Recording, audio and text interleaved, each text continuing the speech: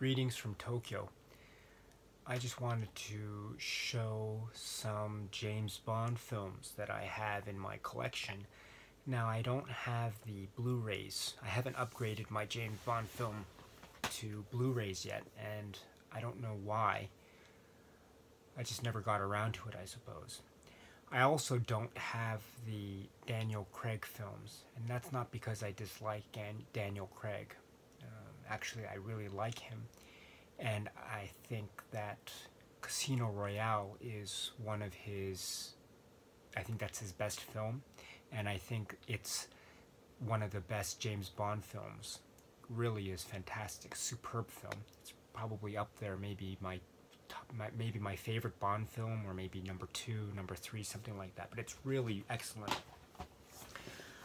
His other films, I'm not so much a fan of. I don't. I don't. Yeah, I think Quantum of Solace is okay.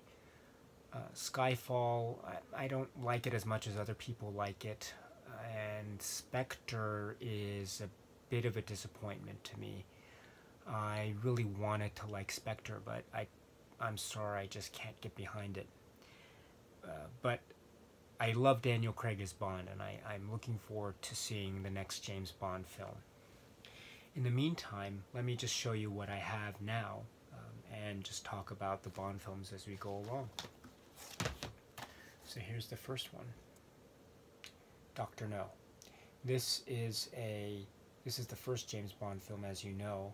I'm not a big fan of this film, actually, and just because it's the first film doesn't mean that I should bestow upon it, more merit than it's worth. And so if I think of it that way, I think it's just an okay film. I like the fact that Bond is kind of a detective, and he's trying to solve a mystery. I like that aspect of it, and I like how Bond is not this Superman, but he's just a regular secret agent, one kind of a small cog in this huge machinery of British intelligence, and I really like that, actually. And but I mean, Ursula Andress is beautiful, but well, I don't know if that's enough to make this a great film. I mean, it's a great moment, but I don't know if it makes it a great film. But anyway, Dr. No, it's not bad. It's respectable.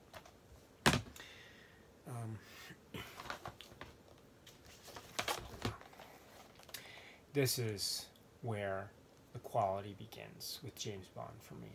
From Russia with Love. Fantastic, fantastic, fantastic film. Robert Shaw steals the show. He is frightening as the villain Grant. And Rosa Klebb, Lotte Lenya, wonderful. Sean Connery never looked better, in my opinion. He's so cool. Everything about him in this film, his performance, is just wonderful. The story is great. It's complex. Daniela Bianchi as the love interest is really, she's beautiful, but she's also very, she gives a very sensitive performance, and there's a bit of realism about her performance, which I actually like very much. I think it's a really fine performance by Daniela Bianchi, in fact. She feels like an amateur who's thrust in this world of professionals and people trying to manipulate each other. And she's the most innocent character. She's just doing what she thinks is her duty. And, yeah, she's a really sympathetic character. Anyway, this film is a really great film. One of the best. From Russia with Love. Goldfinger is, actually, I think it's not the best film. It's not bad. It's pretty good, but it's not the best. There are a lot of interesting things about the film. I like the whole, I like Goldfinger. I think Goldfinger is one of the best parts of this film, actually. I think the villain is really funny. I like how yeah, I like the scene when he is killing one of the gangsters, Mr. Solo. Mr. Solo is being driven in this Lincoln Continental car, and he's being driven, and then he's shot, and then he's killed, and then his body is left in the car. And then rather than take care of taking the body out of the car, or doing, burying it, he goes, the odd job takes the car to a junkyard and has the car crushed into this little like metal cube, and he takes the cube and he returns it back to Goldfinger. It's amazing. And oh yeah, and in the back of the car, in the trunk of the car, there's all this gold. So he has this dead body in the car with gold in the trunk, and he has the car crushed into this metal cube, and he returns it to Goldfinger. And then Goldfinger says, I have to figure out how to remove the gold from the car. Like, what? It's amazing. I love that scene. That's a really funny scene. And, oh, yes, but my favorite part of this film is not Goldfinger. My favorite part is the little old lady who has the machine gun. I love that. Really funny. Goldfinger. Next, Thunderball. Not my favorite. It's not bad, but it's not my favorite film. I think it's a little bit long. I think it's a little bit unfocused. But it's not terrible. The underwater fight sequences are a little bit, after a while, I mean, a little bit is fine, but after a while you feel, okay, let's just get on with it. But there's some good moments in this. I think my favorite part of this film is Luciana Paluzzi as the villain. Or one of the villains, actually. She's really, really ruthless and beautiful, and just, she's probably the best part of this film, actually, Luciana Paluzzi. Anyway, Thunderball. You Only Live Twice. This is the one where Bond is in Japan. It's not bad. I like it. I don't love it. I think Sean Connery looks a little bit maybe tired. I don't know if he's really into the role. Certainly not as much into the role as he looked to be in From Russia with Love, that's for sure. That being said, there are some really interesting touches here. I should say also that in the film, there's the scene where he visits the Osato office building, this kind of white building. And actually, I work in Tokyo, and my office is about, I don't know, maybe 20-25 minutes away from that actual building that they used in the film. It's actually now a hotel. It's a really interesting building. I visited there once, and I looked at it, and it's the same. It's the same white building, and of course it doesn't say Osato, but it's the structure is the same. Anyway, yeah. You Only Live Twice. Next one is my favorite of the Bond films, On Her Majesty's Secret Service. This is the best one for me, I think, bar none. Great, great, great film. George Lazenby sucks. He's a very bad Bond actor, I think. I don't think he's very good. I'm sorry, George, but he's not good. And despite that, this film is excellent. I mean, George Lazenby gives a pretty bad performance, but that's why this film is good, because it overcomes that in such a triumphant way, which is really stunning. Telly Savalas is excellent. I love the way he holds his cigarette. It's very interesting. Diana Rigg is probably the best part of this film. I love Diana Rigg. And the music is great by John Barry. The theme song is great. The stunts are great. The set pieces are great. And the story is fantastic. And really,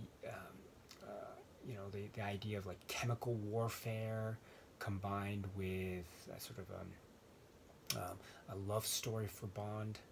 Really touching and shocking and dramatic. Wonderful film. The best in the series, On Her Majesty's Secret Service. Diamonds Are Forever is a film that I find myself going back and forth on. Sometimes I love it, sometimes I don't love it. Nowadays, I think I find myself maybe loving it a little bit. Yeah, yeah, I don't know. Probably the best thing of this film for me is Winton Kid, Mr. Winton, Mr. Kid. I love I love their dry humor that they use before they kill people.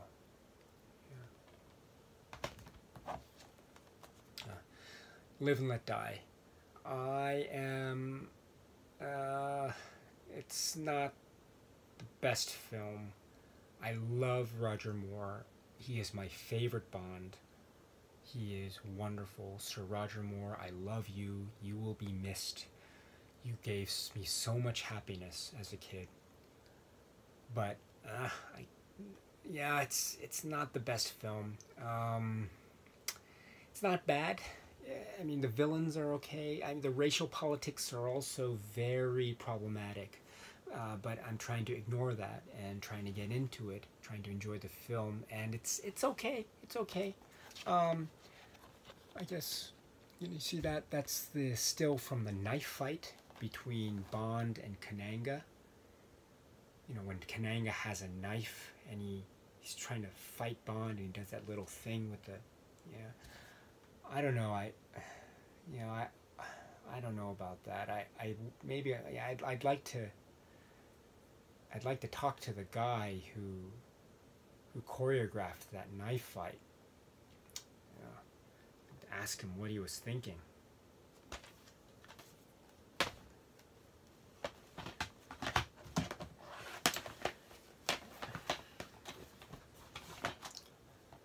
The Man with the Golden Gun. This is one of my favorites, actually.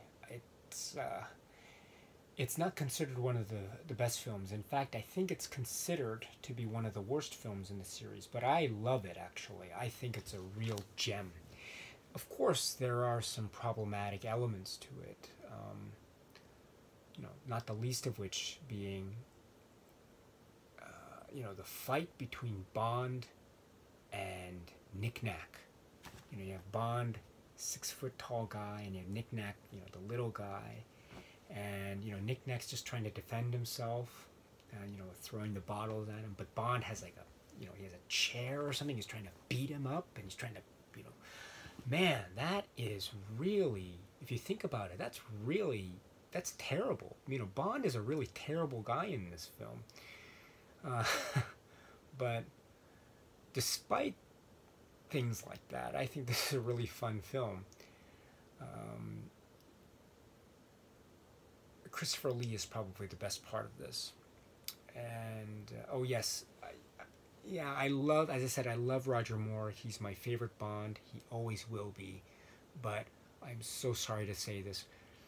Roger Moore, his martial arts skills are, Anyway, great film. Man with the Golden Gun. Oh, and also, J.W. Pepper is in this film. Now, J.W. Pepper is this fat, racist, kind of a real terrible character. But in this film, he is very lovable, and I root for him. I love J.W. Pepper in this film.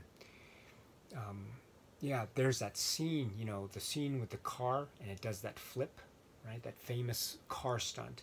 And J.W. Pepper, Bond is driving, and J.W. Pepper is in the front seat, and it does the flip, and then, J.W. Pepper kind of does a twirl, and does a jump or something, and he's flown through and he ends up in the back seat of the car. Now, I don't know if that's even physically possible, right? Because I don't know if his body frame could fit over the space that's between the top of the seats and the ceiling. But anyway, I don't think it's worth thinking too much about. But anyway, J.W. Pepper and Man with a Golden Gun. For Your Eyes Only is a film that I'm not so fond of. Oh, wait a minute. I skipped one. Excuse me. sorry about that.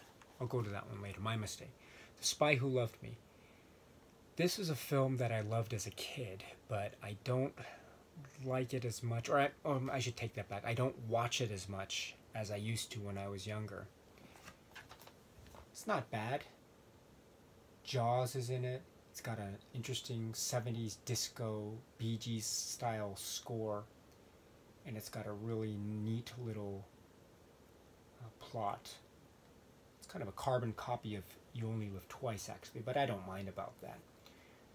Anyway, Spy Who Loved Me.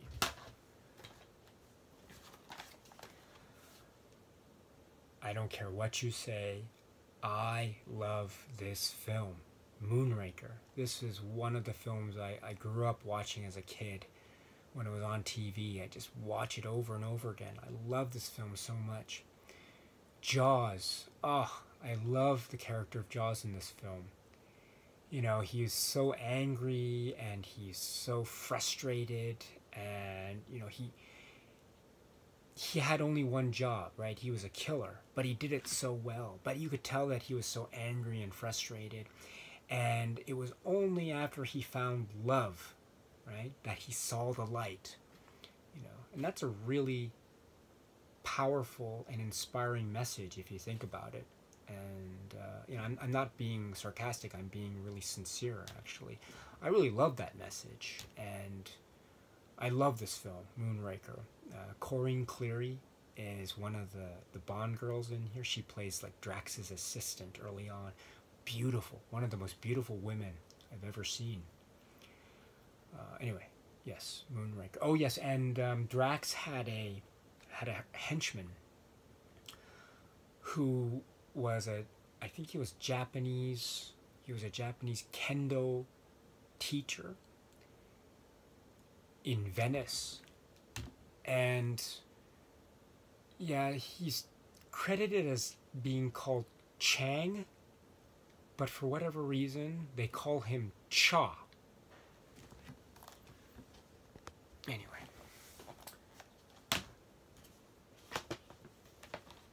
now here's For Your Eyes Only.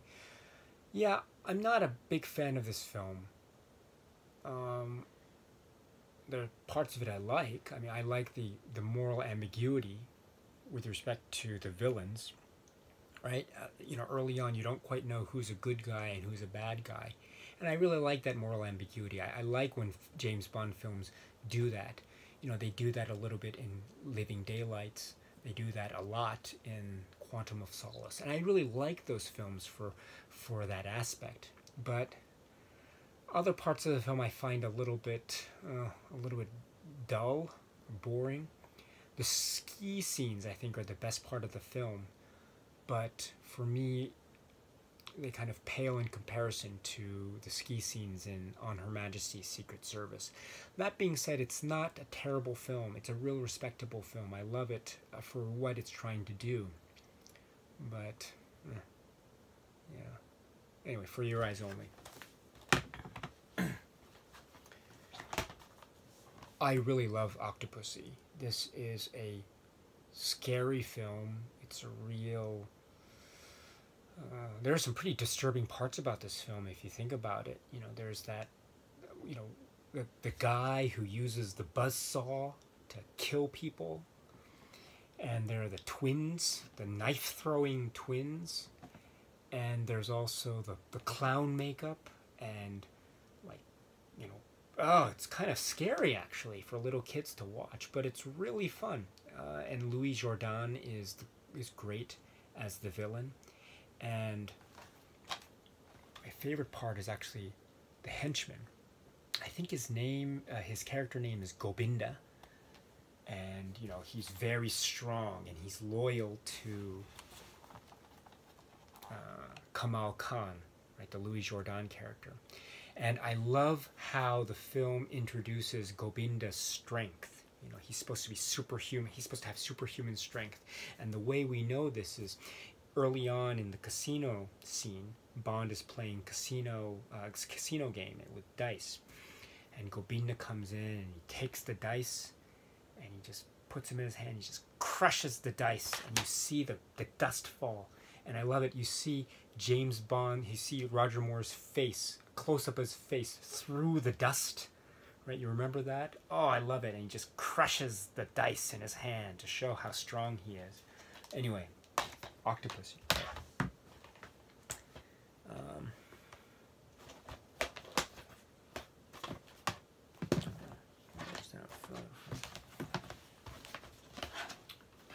Did I lose it?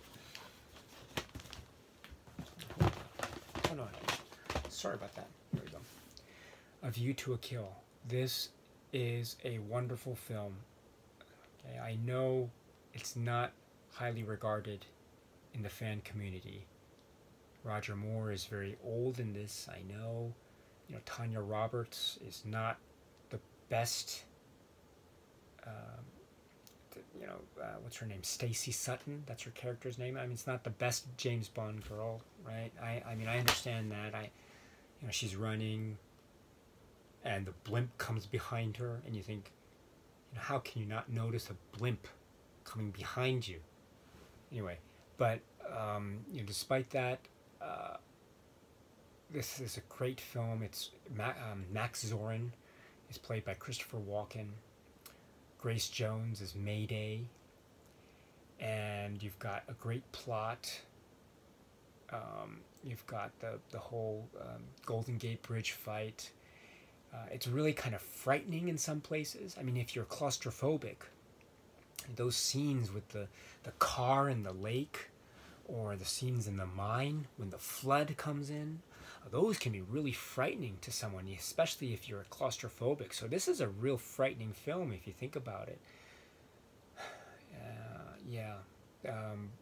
The Golden Gate Bridge fight, though, is probably the highlight for me. Fantastic film. Fantastic.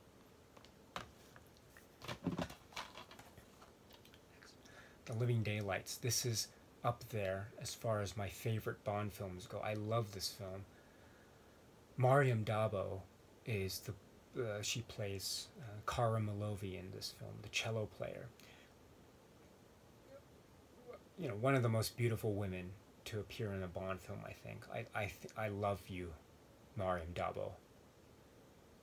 And what's his name? Timothy Dalton. Yes, Timothy Dalton plays Bond, and he's awkward in some places. His line delivery seems to be a bit, maybe he's not as comfortable in the role yet, but some parts, though, he really shines as Bond, and he's a fantastic Bond in a fantastic film. It's a thriller. It has moral ambiguities. You don't know who's a hero or who's a good guy, who's a bad guy. You've got great villain. I forget his name, but the guy, the henchman with the blonde hair, and the fight on the airplane between him and Bond. Oh, what a great fight. I love that film, that fight. And the score by John Barry. The last time John Barry would score a film for James Bond, or would score a James Bond film. One of the best scores. I love this film. Yes. Living Daylights, one of the best. Fortunately, License to Kill is not one of the best, I think. I actually don't like this film. And I never, to be perfectly honest, I never understood why people expressed their love for this film as they did, at least in the fan community. I never really liked this film. I thought it was very poorly made. It felt like it feels like a made-for-TV movie rather than a James Bond film. That being said, there are some interesting parts. There are some good parts to it. I think some of the story elements are interesting. How Bond is trying to, he's befriended by Sanchez, and he's trying to trick Sanchez and trying to get Sanchez to doubt members of his crew one by one. I thought that was a really interesting, intriguing plot twist, but apart from that, I'm not too enamored with this film, unfortunately. Still, I'll give it a chance. I'll watch it, but maybe not soon. Now, I have a I don't know, my feelings about Pierce Brosnan are still up in the air. I don't know if I like him or I don't like him, or I should take that back. I don't know if I like the Pierce Brosnan films yet, and the reason is because the films are a bit of a mixed bag for me. I like the attempts at being serious while being playful, and I like Pierce Brosnan as Bond, but there are just some points that I find a little bit. I don't know. It's just maybe I'm not of that generation. I'm a little bit older. Maybe I didn't grow up watching this film, so I'm not as attached to it as maybe other people are. Still, it's a good film. GoldenEye is a good film. It's probably my favorite of the Pierce Brosnan era. Tomorrow Never Dies is not bad either. I like Jonathan Pryce in this film. Again, it feels like a mixed bag. I feels like Bond, or the writers or the production, is trying to do too much with Bond. He's trying to make Bond into, he's trying to give him a little bit of everything. He's a brooding Bond, yet he's a wisecracking Bond, yet he's a suave Bond, yet he's I don't know. I don't know if Pierce Brosnan's performance had that much range. I think it would have been more successful if they tried to focus in on, let's say, the suave playboy aspect of James Bond. That might have made it more successful. But they threw in that whole subplot with with an old girlfriend, Paris, and he has a brooding. He's morose about that. I don't really like that part of this film. I much prefer Bond, Pierce Brosnan's Bond, as a playboy. Anyway, with that in mind, there's the next Pierce Brosnan film, The World Is Not Enough. In fact, I really love the first half of this film. And I love the stuff with Elektra King. I think Elektra King is one of the best characters in a James Bond film in a long time. She's very interesting as a character. My favorite part of this is Elektra King as a character. But everything else with Denise Richards and I'm blanking on his name. What's his name? Yes, Robert Carlyle as the villain. Yeah, I'm not. I'm not so fond of that. Like Robert Carlyle as the villain. They're fighting. He and Bond are fighting in the nuclear submarine. That's tilted, or that's kind of vertical. So that should be an interesting set piece, right? But yeah, and he's got to put the rods right into the core in order to detonate the bomb. But I understood that, because he always puts, is it me, or he puts the rods in so slowly, and then you cut to Bond, and then you cut back to him, and he's still putting the rod in, right? And you cut back to Bond, and he's still putting the rod in. It's like, he doesn't progress. He's just, every edit takes him back and takes him back. I never understood that. Maybe it's just me, but that always bothered me as a kid when I watched this film. And I really don't like him as a character. But I like Elektra King. She is the best part of this film. Last is Die Another Day. And yeah.